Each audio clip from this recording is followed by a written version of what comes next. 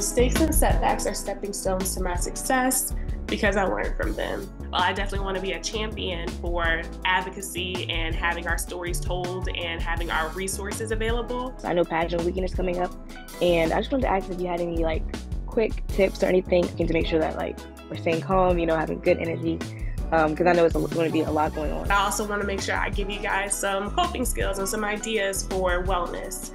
And then we will begin by taking a deep breath in through your nose for 1, 2, 3, 4, and hold. How do you give yourself grace? It's going to be a work in progress. It sounds a little odd, but you have to give yourself grace in giving yourself grace. We're out here. Therapy for Black girls.